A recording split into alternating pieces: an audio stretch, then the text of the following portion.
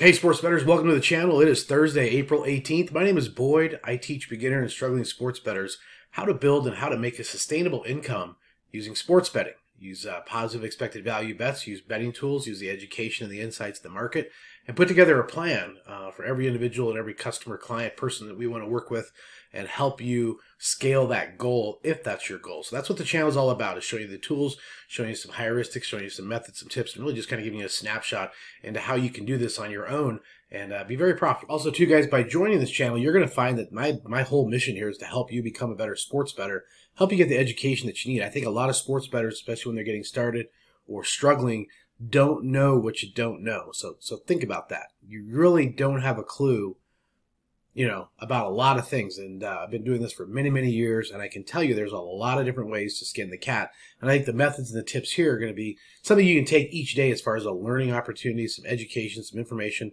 adapt that to yourself. But if you really want to expedite your goals and really expedite your, your journey, I highly recommend you stop over to the website, boyddavis.com. We have fundamentals, basics. We do a one-on-one phone call, conference call to help you establish where you're at, what your abilities are, what we can do to provide a profit plan and really provide you the tools, the betting tools, the data-driven information that's going to help you execute and do that. So please think about that if you're in that situation.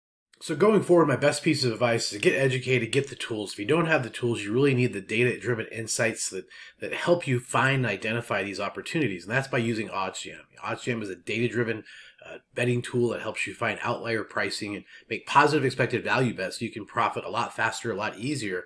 And it really is the tool you have to succeed. So if you get signed up, use Boyd20, BOYD20. It's going to save you 20% off your first 2 months if you're a new user in any of the packages. So that's kind of step one, guys, really, is to take that. And if you want to get further education expedited, let me know as well. So let's get into the picks and some of the heuristics for today.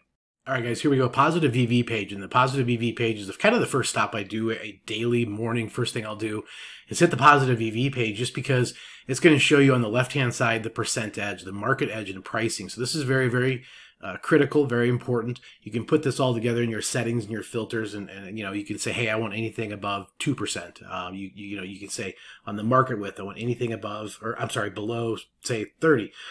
Market width is sort of a confidence level in the markets, and so I try to have as low as possible number on this side to coincide with the highest possible EV edge. And then if it's a player prop bet or an alternative line, certainly I'll go a little bit higher on the market width, but like a mainline bet, like a money line, a total, full game total, or a run line or a point spread, 20 or under is kind of what I'm targeting, 15, things like that. So this fits in well. This 27 is a very, very doable market width for this player prop Logan Webb under 2.5 player earned runs. So first thing is no VIG. So the VIG, imagine you hear the number VIG or hear the term VIG. It's basically the commission or the fee charged over and above a wholesale price. So if a computer was $110.11, you'd be paying $11.50 here at Caesars. So it's a tiny bit above the VIG. They're making a small amount over and above that. The VIG here plus 116, you're actually getting this for a better price than the wholesale cost. Okay, so just understand that VIG is the percent of commission, or the amount of commission over and above. And so some sports books will charge 25, 30, 45 cents in VIG. So they're charging you a lot more, and you're getting the same thing. You're getting the same bet. So you want to have as much at the best price as possible, so you're paying the least and still getting the most. So that's essentially how that works. Now, we don't have Pinnacle in the US. That's out. This bet 365. I'm not a big fan of this total runs odd or even. What the fuck? Are we going to toss a coin? I'm not really big into that particular market, so I'm going to pass. I'll look at this player earned run. So we have Logan Webb under 2.5. And we have a small slate of MLB games today. But right out of the gate, you can see Caesars at minus 184. Holy crow. Bet Online minus 160. Holy crow. Definitely want to go with them. And Pinnacle at minus 151. I'm going to check the direction of the market. So yeah, we have some pricing pushing down that way. That's very supportive of what we want to do.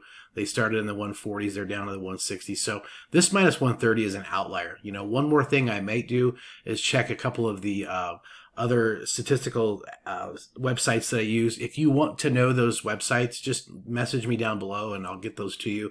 I'm thinking about going ahead and creating an extra document that has like my top 10 stat stat sites that I use to cross-check all the data that the markets are providing me at OddsJam. I think it's a good tool. If you guys wanted to have that, I'd be happy to share that with you. So again, I'm going to check the stats real quick and see if this minus 130 is a bet we want to go with. It is an outlier, so I do like that quite a bit. I also like taking unders at DraftKings, but I'm getting a better price at 365. So this Logan Webb under 2.5 earned runs is definitely going to be a play. Now, I might lower the bet amount a tiny bit just because the market edge is not as large as I'd like to do it. But this price and odds in the bet tracker is something I'll go ahead and put in. And I think just for the time being, throw $50 at it, keep in the bet tracker, and go to the next one, because this is a positive EV bet, and that's what we're doing. We're showing you how to identify, how to find why you would make a move on this, and do this over and over again and as many times as you possibly can throughout the day. All right, so we're going to move on to the low hold page. And the low hold page is another tool, another one of the spots that I hunt for bets on OddsJam. And your first stop is you say, hey boy, it's 0%, what's going on? That's not good. Well, this tool does things that are a little different than how you hunt and how you scale for bets. And let me explain. If you were right at a dead nuts 0% edge here, basically what would happen is the pricing would be 155 and minus 155.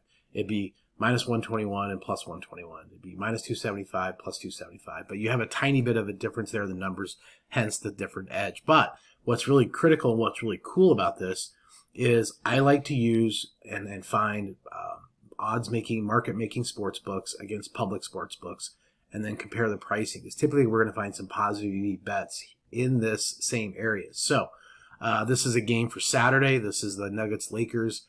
Player made threes with Jokic under 1.5. And, DraftKings is at a minus 1.5, whereas the Bet Online folks are minus 162 and Pinnacle minus 213. Holy shit, what do they know? What is going on? I don't like to get above the minus 150 as far as paying for this particular market. I'm really not big into the player made threes, but this is kind of a situation where I'm getting the best price at minus 155. The average odds, even though the average is a little bit kind of a skewed number, only because you have such diversity in this number.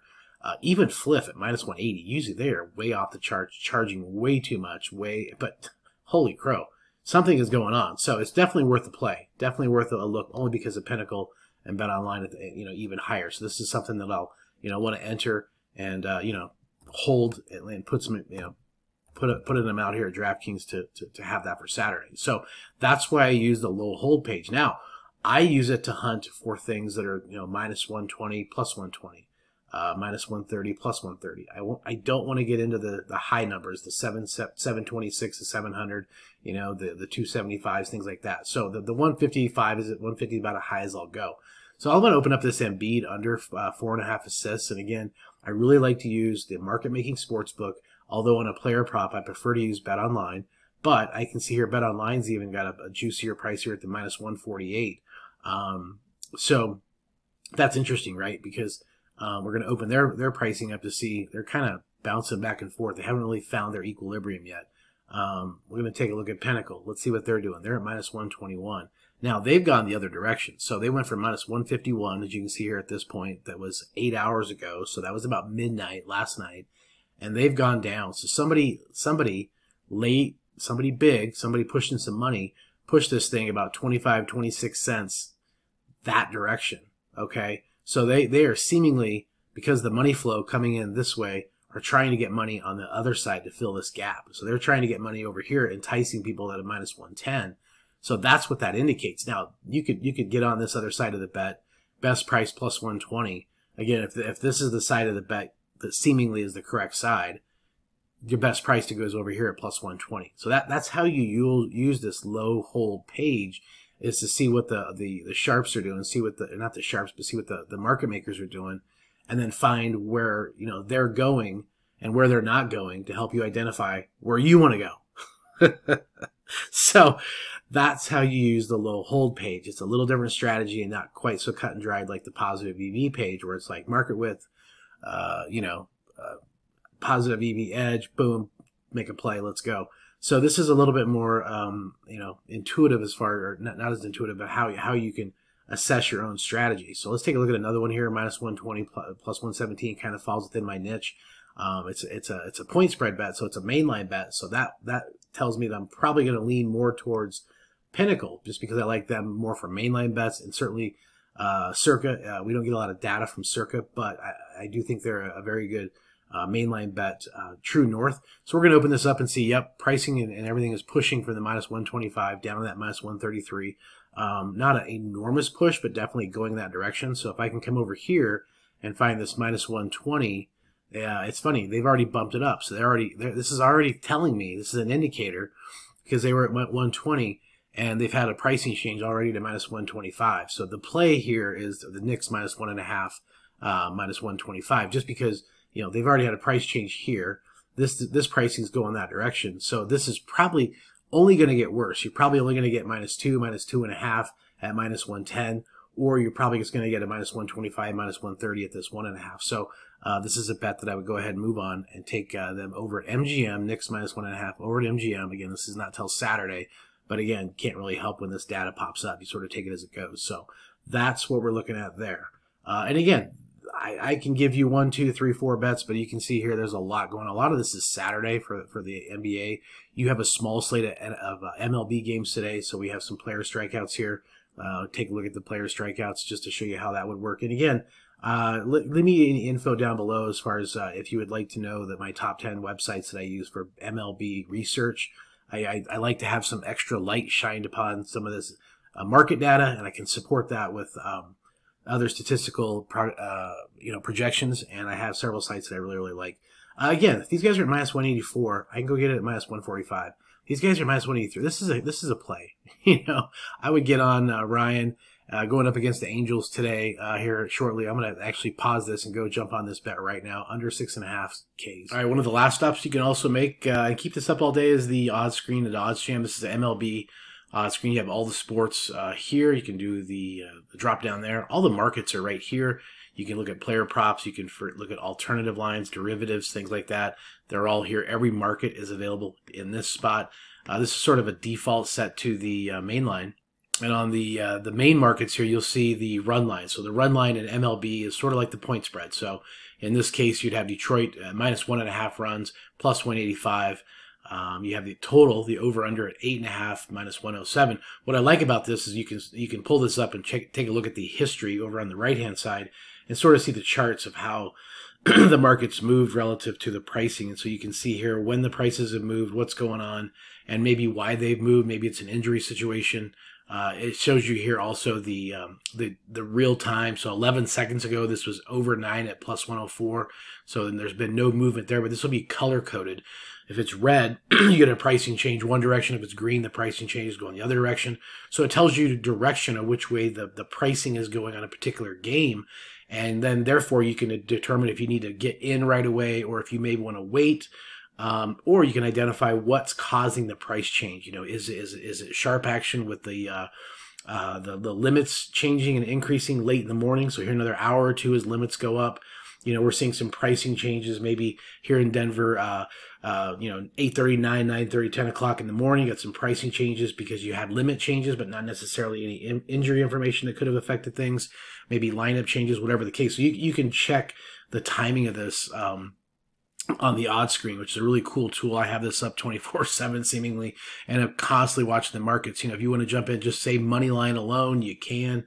That's certainly, you know, if you just are doing maybe first 5 innings, maybe the first half money lines, you certainly can open up any of these markets. This is yesterday's info, and what I like to use about this is you can go back and sort of check, you know, who had best odds, kind of what was going on, and use this as research. You know, use this to go and do some background information on kind of what the lines were doing and learn from this. You know, use this odds screen historically. You can see the date yesterday.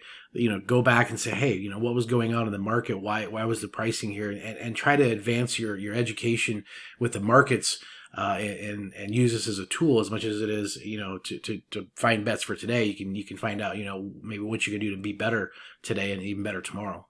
All right, guys, going to wrap this up for today, but want to remind you, if you got some value out of this, got some information that maybe you can adapt to your betting style, let me know down below. Give me some insights on kind of how things are looking for you with the information you're taking from the channel. Obviously, we hope that you like and join the channel so we can further, you know, learn what people need as far as content to help them profit better and easier, faster, and all of that. So appreciate you stopping by. Let's go make some mathematical money.